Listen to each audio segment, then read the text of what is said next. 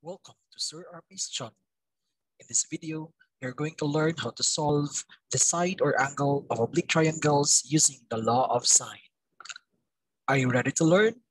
Sit back, relax, and get ready to learn.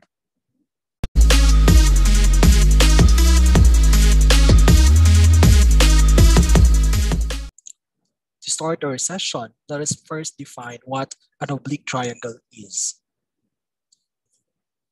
An oblique triangle is a triangle with no right angles.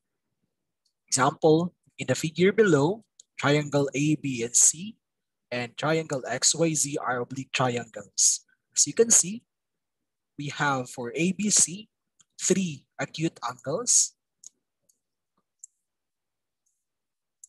And for XYZ, we have 2 acute angles with 1 obtuse angle. There is no right angle for these triangles. For us to solve for the sides and angles of an oblique triangle, we can apply the law of sine and the law of cosine.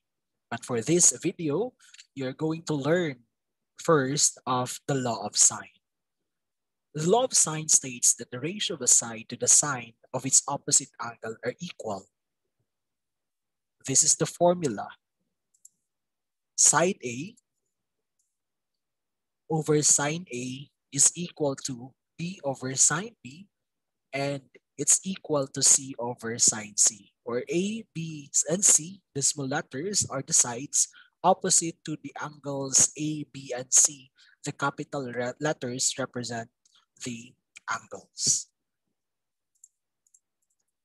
Note that the formula for the law of sine can also be written as sine A over A, sine B over B, and sine C over C. When to use the law of sine? We use the law of sine when A, 1 side and 2 angles are given. Take note, 1 side and 2 angles are given.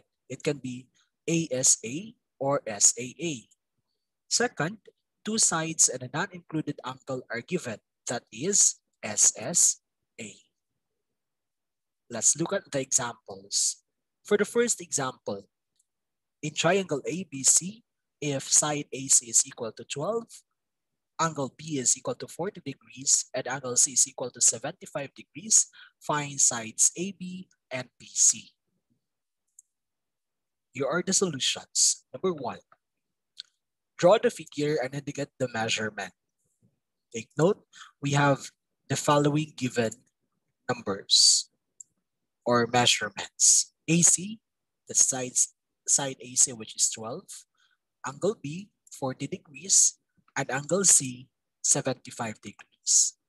Take note that in naming of the sides, based on the definition, it's the opposite to the angle. So we have angle C with the side C, angle B with side B, and angle A with side A.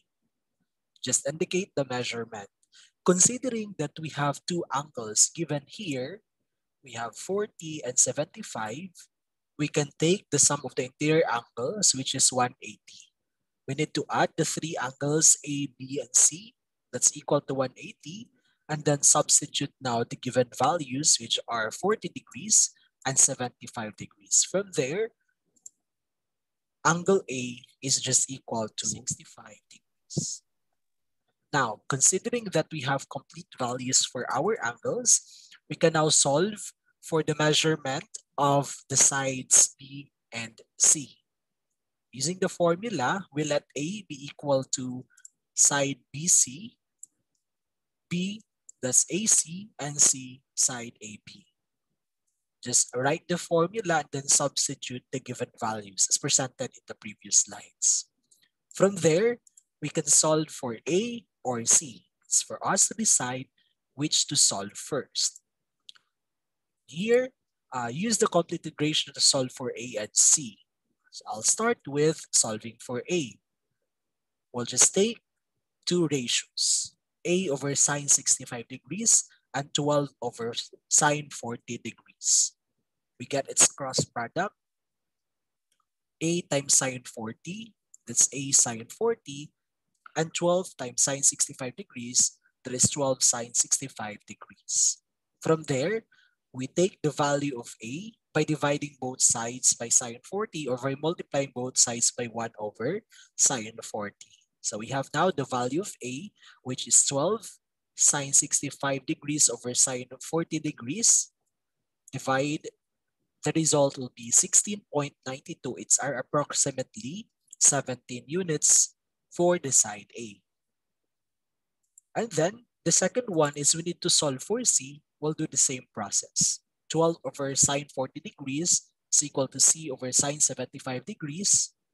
Then we get its cross product. We have C sine 40 degrees and 12 sine 75 degrees. To find C, we have 18.03 or approximately 18 units. Therefore, BC is 17 units and AB is 18 units. We now have the complete values for the entire triangle. That's how we solve for the measures of the sides and angles of an oblique triangle using the law of sine.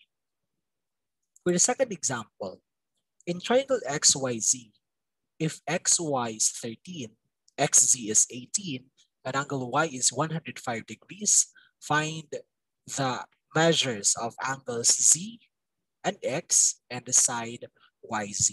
Just like the previous example, you need to draw the figure and indicate the measurements. Take note again that the naming of the sides are based from its angles. You need to consider that it's opposite.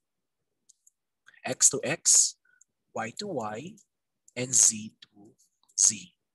Based on the figure, two sides and an included angle are given. Thus, this is an ambiguous case. So to solve for this, we have the following solution. Let A be equal to 18 and B equal to 13. Since the non-included angle, which is angle Y, is obtuse and side A is greater than side B, we have exactly one solution for ambiguous case. Substitute now the values and we let X be equal to YZ, Y be equal to XZ, and Z be equal to XY. We now have the formula. X over sine X is equal to Y over sine Y is equal to Z over sine Z.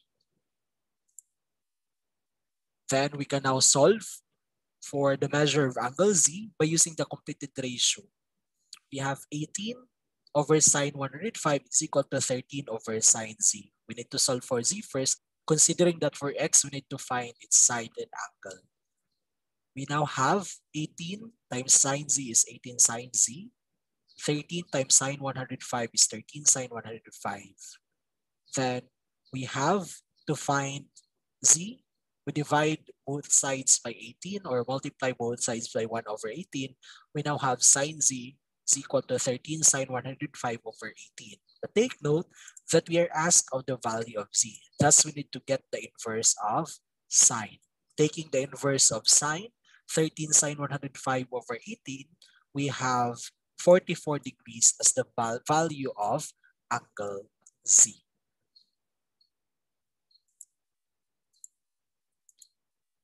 For you to get the inverse of the sine, you can use the calculator. For a scientific calculator, it's second or shift. Then you press sine, then input the value that is 13 sine 105 divided by 18. That's how we use the calculator to solve for the inverse. After that, since we now have the value of Z, we can now solve for the value of X using the sum of the interior angles. That is 180 minus 149. Our value of X is 31. And from there, we can now solve for side X. We'll do the same process. Okay, that's X sine 105 degrees, 18 sine 31 degrees.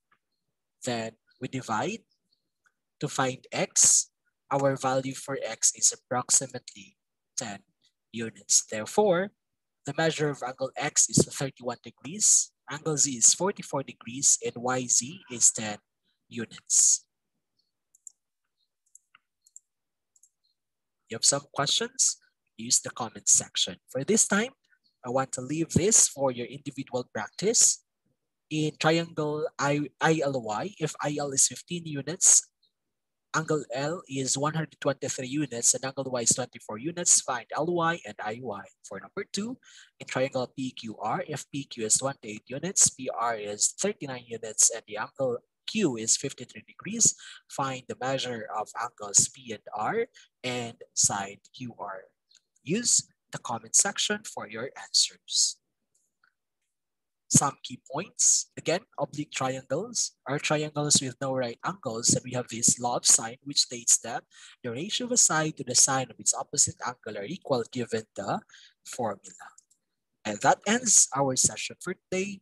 Thank you, Quipper Philippines, for the slides used in this presentation. Once again, thank you and happy learning. Don't forget to subscribe and click the notification button to receive updates. This is Sir RP.